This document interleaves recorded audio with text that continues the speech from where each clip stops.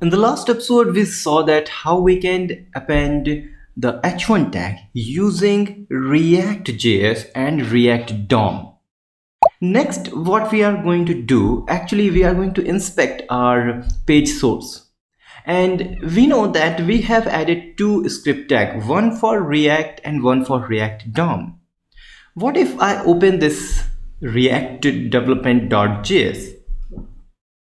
And I will go at the bottom just by scrolling like this. And at the bottom, you can see we have all the API of React. That means all of the functions you can use in React is here. You have seen we have actually used create element. We also have React version. Let's try this one. So I'm going to say just anywhere log react.version, and remember whatever you export from here is like a react dot then version. Okay, let's try this. In the console, if I refresh this page, we can have a 16.13.1.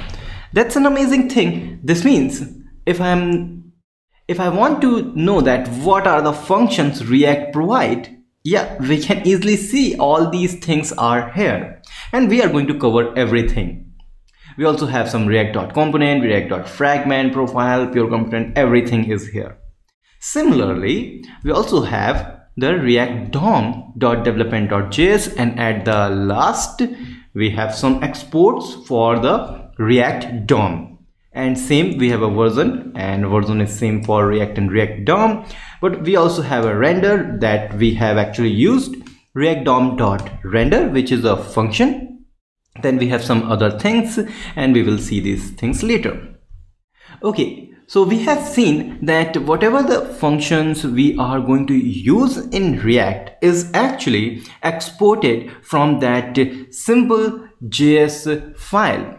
And you know, this React is very small. It is like a 2 KB of file, and it is given somewhere here. It is just a 2 KB zipped file. If you zip it, it will become just 2 KB file. Okay, next we want to see is we want to move into some different thing.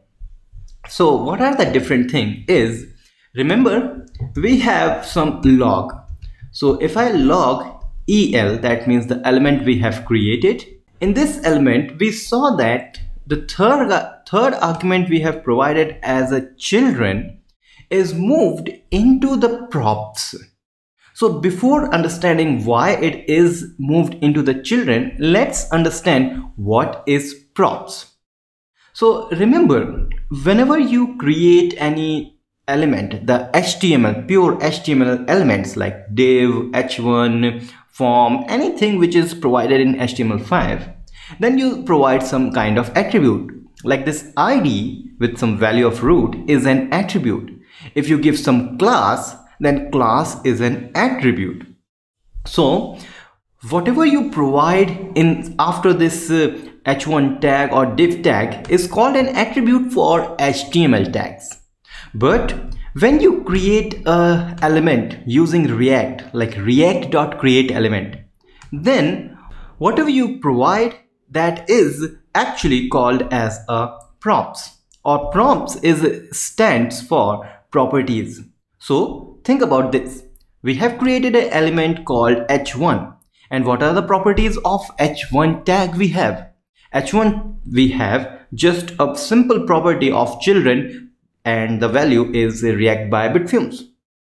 So you have seen that this children is on the third argument, but we can also move this as a prop. So inside the second argument, I can provide children, and the value is React by Bitfumes.